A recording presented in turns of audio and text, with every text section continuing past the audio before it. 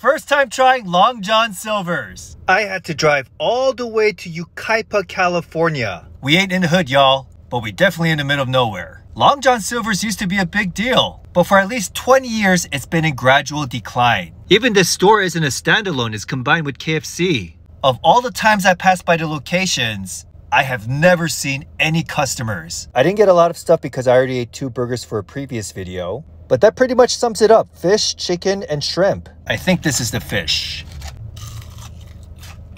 Oh, it's a chicken.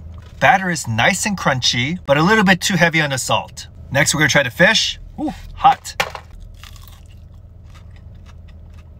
Slightly better texture than the chicken, but same complaint I have with the batter. Let's try a shrimp. It's decent, but there's hardly any shrimp. Let's try the tartar sauce.